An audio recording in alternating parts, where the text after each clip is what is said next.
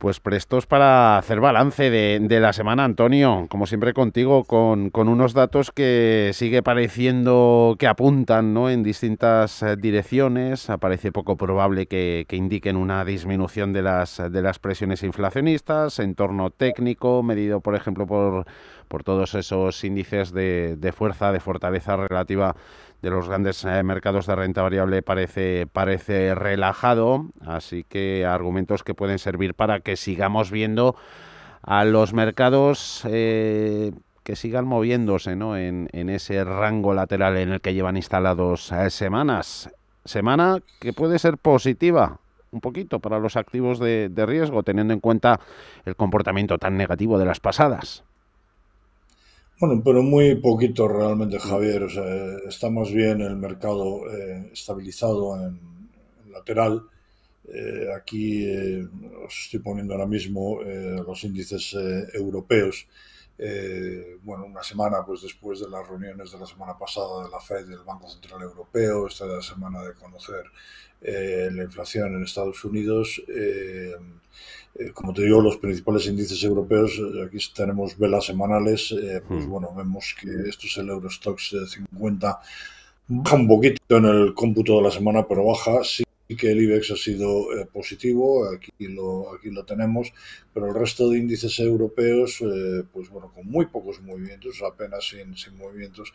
Vemos en todos los casos la última vela roja, que es el resumen de la semana para todos ellos. Si nos vamos a los índices norteamericanos, pues quitando el caso del Nasdaq, donde bueno, realmente los valores se están tirando en Estados Unidos, quizás bueno, pues al calor de pensar que los tipos de interés van a dejar de subir, son pues, las grandes empresas, las grandes tecnológicas, que son las que tiran del mercado, las más capitalizadas, pero vemos el Nasdaq en cualquier caso con un movimiento mínimo muy pequeñito, el S&P 500 por el impacto que tienen en su composición, pues también estas empresas que, bueno, prácticamente pues cierran una bajada mínima. El Dow, sin embargo, que son empresas más convencionales, ahí sí que se aprecia más de bajada. Y en el Russell 2000, que son empresas de pequeña capitalización, pues también lo vemos bajando. Los bonos, bueno, pues también prácticamente hemos tenido una semana en la que hay muy pocos movimientos. Aquí vamos a poner el bono americano a 10 años, prácticamente, como vemos, no se ha movido, se mantiene, llevamos unas semanas de lateralidad, prácticamente. Lo mismo podemos decir en cuanto al poco movimiento en el bono británico a 10 años, aunque aquí sí que realmente se nota la subida de rentabilidad. El Banco de Inglaterra se ve forzado a subir tipos de interés por la elevada inflación que hay allí. El bono alemán, pues justo también, o sea, muy poco movimiento y también, pues bueno, bastante estabilizado, y prácticamente lo mismo podemos decir del bono italiano y del bono español. O sea, muy poco movimientos esta semana, mucha tranquilidad, estabilidad también con el crudo y con el gas, ¿no? Para no ser menos el oro. Vamos a ponerlo aquí, tú lo decías hace un momento, aunque bueno, parecía que recuperaba un poquito, aquí lo tenemos. Amago. Pero en el conjunto de la semana, como ves, pues bueno, apenas sí ha habido movimiento. Hoy efectivamente con la subida del dólar, pues bueno, esto ya sabemos que el oro se mueve en contra de lo que ocurre con el dólar, y quizás donde más movimiento hemos visto en el conjunto de la semana efectivamente ha sido en el dólar, con esta bajada del euro, subida del dólar, que es, digamos, de todo lo que hemos visto hasta ahora lo más relevante. Y decir también que bueno, pues que a pesar de todos los pesares y de todas las dudas que hay, de todas las incertidumbres, pues seguimos viendo los índices de volatilidad, los seguimos viendo bajitos, pues mínimos, bajitos, incluso semana, pues como ves bajando, ¿no?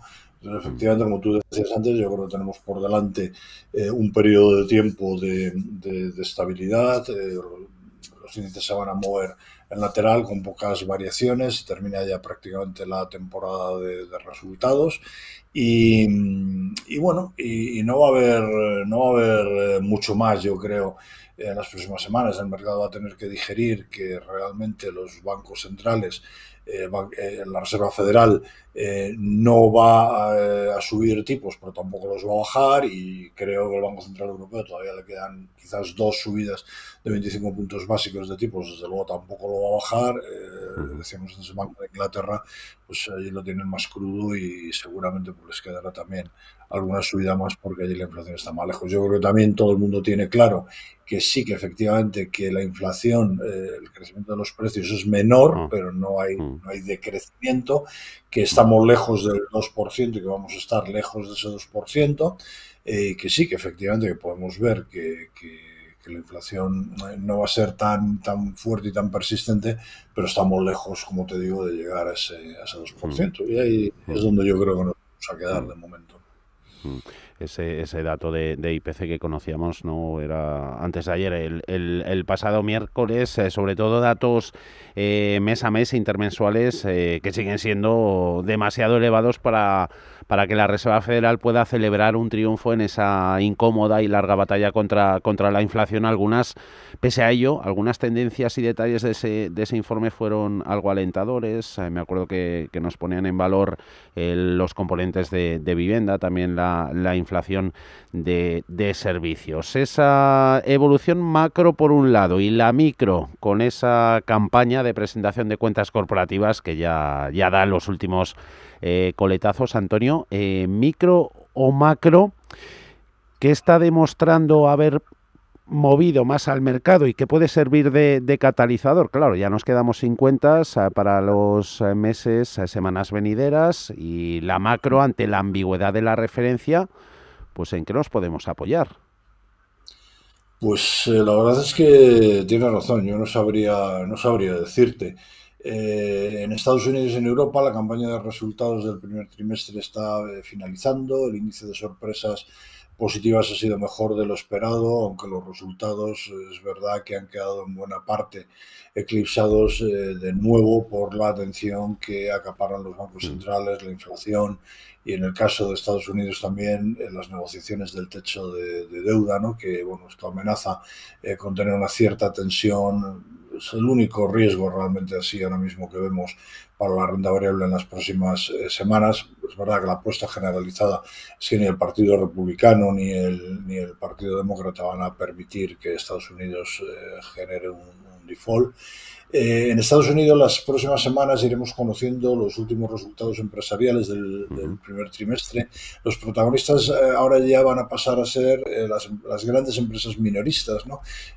Va a ser relevante estos datos para tomar el pulso al consumo en Estados Unidos. Sabes que el consumo en aquella economía el consumo minorista especialmente, es bastante importante, ¿no? Las encuestas realizadas a las pequeñas compañías en Estados Unidos no permiten ser muy positivos respecto a la evolución del consumo, aunque esas mismas encuestas también adelantan que la inflación podría continuar moderándose. Es un poco lo que te decía antes, ¿no? Estamos ahí en tierra de nadie, ¿no? La inflación se modera, pero no lo suficiente, y la economía, pues al no mantener los tipos de interés altos, pues tampoco termina de activarse. Lo cierto es que tampoco se desactiva, ¿eh? O sea que es verdad, vemos datos todos los días que salen malos o que salen peor de lo esperado, pero tampoco vemos caídas como las que hemos visto en otras ocasiones. Entonces, con estas encuestas que te he dicho, pues a las pequeñas compañías quizás parece también que se plantean mayoritariamente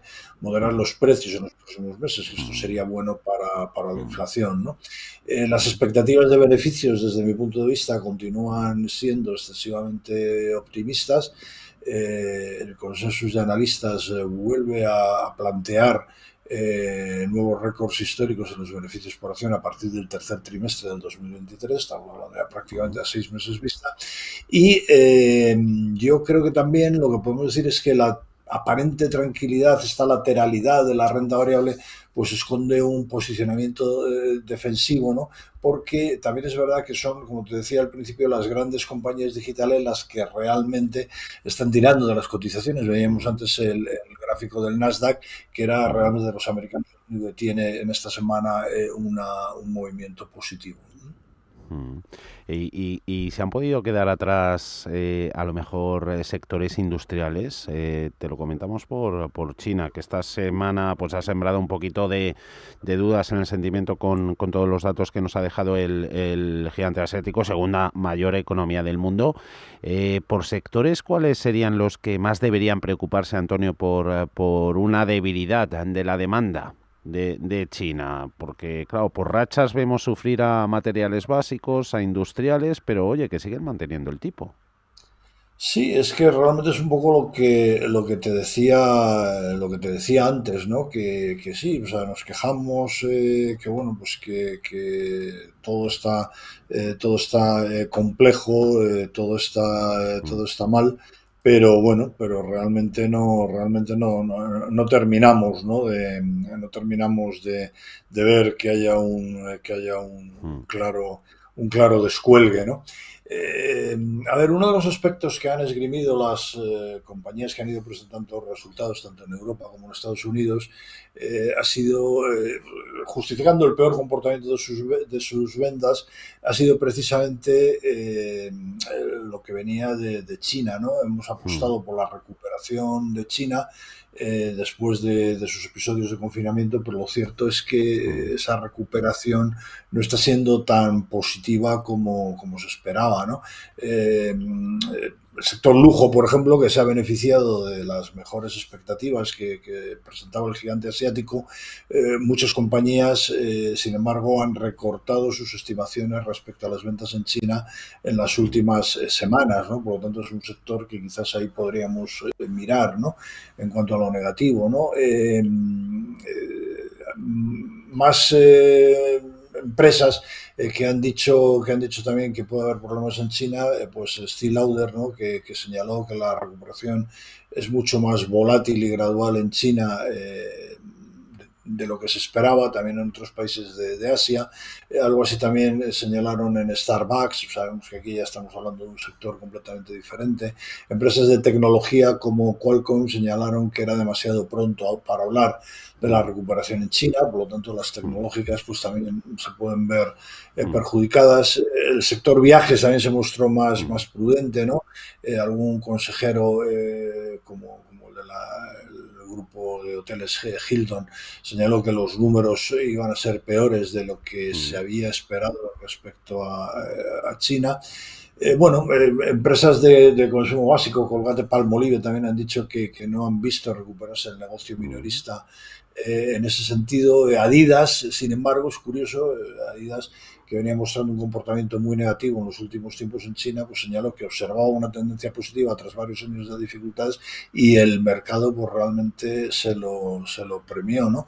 Entonces, como ves ahí también, pues pasa lo mismo, hay mucha duda, hay mucha dispersión. Ahora hay un tema pendiente que es importante, ¿no? Y es el contexto de mayor preocupación entre las empresas por el escrutinio que puede hacer Pekín sobre las operaciones de empresas extranjeras en China, ¿no? Otra vez desde el G7, de la Cámara de Comercio de Estados Unidos también, dice que bueno, esa nueva ley contra el espionaje de China, pues que aumenta drásticamente la incertidumbre y los riesgos de hacer negocios con la República Popular China, pues bueno, vamos a tener, probablemente sea el tema, digamos, que focalicemos en las próximas 2, 3, 4 semanas.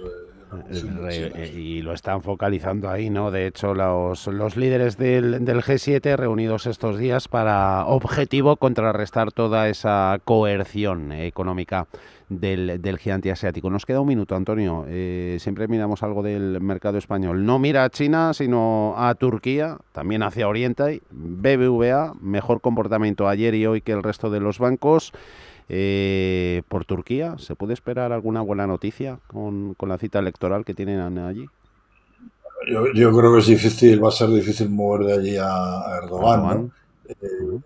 y sobre todo, bueno, lo que hay que ver siempre en estos países es si cambiar lo que hay por algo va a suponer que venga algo mejor o no, pero bueno, ahí, yo creo que el tema de Turquía ya BBV lo tiene muy interiorizado en sus cuentas. Quizás BBV y Santander han evolucionado mejor esta semana que el resto de los bancos. Bueno, y en lo que va de año realmente tenemos aquí el rendimiento interanual de los valores de IBEX, o si quieres esto cambiar, aquí lo tenemos, y bueno, pues efectivamente, aunque los bancos se han alejado de las primeras posiciones, pues tenemos a BBVA como el mejor banco, quizás por eso que te digo, por esa diversificación que tiene. El Santander es el segundo, y ahora pues estamos castigando más a la banca doméstica por esa especie de malentendida similitud con los bancos regionales americanos, ¿no? Yo creo que es un error craso, ¿no? Pero bueno, es un poco lo que hay, ¿no?